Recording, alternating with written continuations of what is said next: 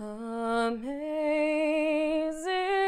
grace, how sweet the sound. I started taking lessons when I was 5 years old, and from then on I knew that I always wanted to sing. I definitely wanted to do something other than just play sports. I had the talent, so all my teachers that ran the program said, you need to join choir, you would be a great asset. So I started doing plays and stuff in elementary school, and then from then on, everyone would always tell me how much talent I had, so I was like, I'm obviously going to keep going. I'm a theater minor, and my freshman year here, I did Showboat with the University of Kentucky Opera Theater, and that was a great experience.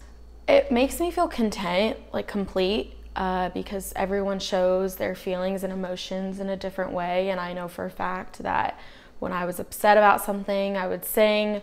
When I'm happy about something, I would sing, and it would just be all types of emotions that would flood whenever I would sing and perform. That saved